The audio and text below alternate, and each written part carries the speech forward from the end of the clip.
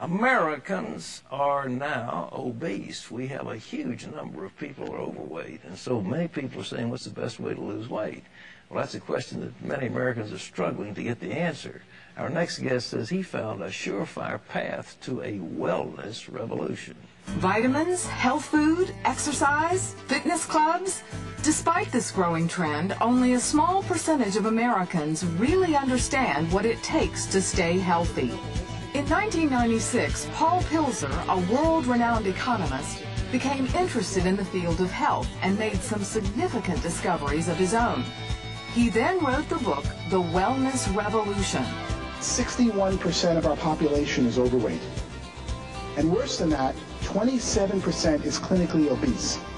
That's overweight at a point where you don't know where to turn. Through his scientific research, Paul found out what you need to know to move from sickness and obesity to vibrant well-being. Paul Zane Pilzer is joining us to share some of his secrets of staying fit. It's in his new book called The Wellness Revolution. And there he is looking like Yul Brynner on the cover, just ready to start in The King and I. Paul, it's good to have you with us. It's great to be here. You are trained as an economist, an economic advisor on a couple of presidential administrations. What got you into wellness, fitness? Well, the same reason I became an economist. Growing up as a child of immigrants in the 1950s in Brooklyn, everyone wanted to know about economic issues. Although my education geared me towards science, I ended up going to Wharton and becoming a professor of economics because my family, my father, his uncles, that's what they wanted information about. They wanted to know how to make a living. 25 years later, as a very successful economist, I realized I'm now in the wrong field. What people mostly need in the United States, the #1 problem today, is health, as evidenced by the fact that 61% is overweight and 27% of our population, that's 77 million Americans, are clinically obese. That's shocking, isn't it? It's even more shocking to look at the trends. 20 years ago, the numbers were less than half that. So in the last 2 decades, while we're all talking about health, and it's all you see when you turn on the television or watch an ad, the population of obese and overweight people has more than doubled. That set me on a research quest to say, why is this happening? What did you discover?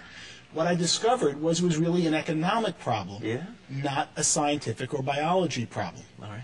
In effect, we have a $1 trillion food industry in the United States. We pay farmers $40 million to produce food, but $940 billion, but $960 billion is paid to packaged food companies and fast food companies.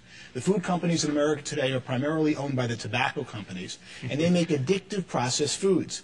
They study every one of their existing customers and say, how can I get them to consume more?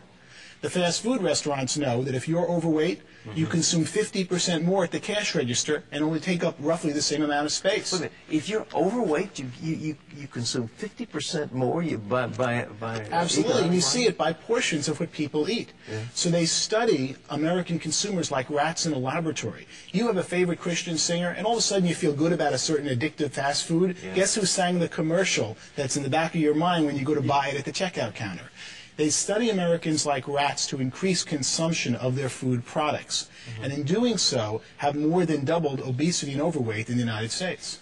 This is unbelievable, because we have a health problem that's crowding $1.5 trillion. It's run away, and obesity is one of the major causative factors: heart disease, high blood pressure, so on. Everything, and really most of our medical problems today that are non-pediatric or non-geriatric stem from being overweight and obese. So as I studied it, I realized that the answer was an economic problem had caused being overweight and obese. As I studied it, I saw America ready for a revolution, a wellness revolution, and that there was a new industry emerging called a wellness industry. We spend $1.5 trillion on medicine, which is really the sickness industry. That's right. It's not really health, it's about when you get sick, they treat the symptoms of your disease. We currently spend, and that's what amazed me the most, $200 billion on wellness, fitness clubs, healthy foods, vitamins and supplements. Most of that didn't exist.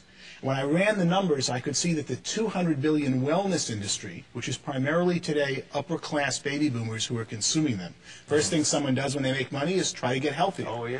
And they get out of the diet and kind of medical care most of us get, and they start getting healthier. And that this $200 billion I projected would grow to a $1 trillion wellness industry by 2010.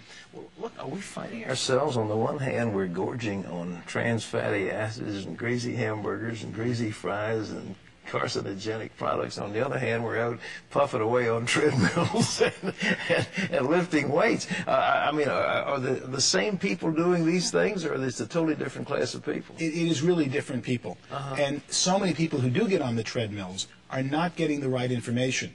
The problem is that the food industry controls, in effect, our television. Look at most commercials today for television shows are food companies. Sure. And they try to get their consumers to eat more and more of their existing foods.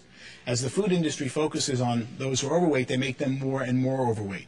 And then when someone says, I want to lose weight, I want to get healthy, they get misinformation out there because they've got this industry that controls our media that is constantly saying, how do I get you to eat more food? What should people do to lose weight? What are the tips? Well, I didn't write a book to come up with tips, but I came up with quite a few in doing my research. All right. The main one is really timing. From the time you're hungry, if you start eating food, your stomach doesn't tell your brain that you've now sated and had enough food until 15 minutes have passed.